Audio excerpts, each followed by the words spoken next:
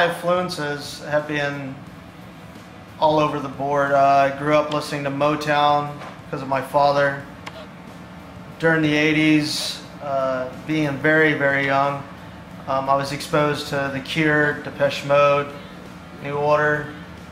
A lot of bands of that genre really intrigued me as far as when it came to songwriting. It was, the melody was very important in most of the stuff that they wrote, and so that kind of instilled in me, especially with Motown as well. It was all about the melody and the groove.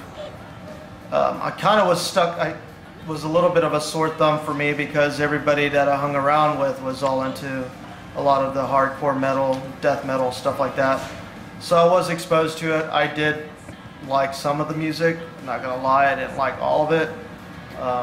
A lot of the stuff I was really intrigued musically by was mostly Motown and a lot of the British Invasion stuff. Trapeze, Led Zeppelin, Captain Beyond, UFO. A lot of those bands opened my eyes when it came to rock and roll. The grunge thing totally blew me away. I don't really consider it grunge, I just consider it rock. It just happened to be labeled that in the 90s because I think they needed to put a label on it so people wouldn't classify it as rock.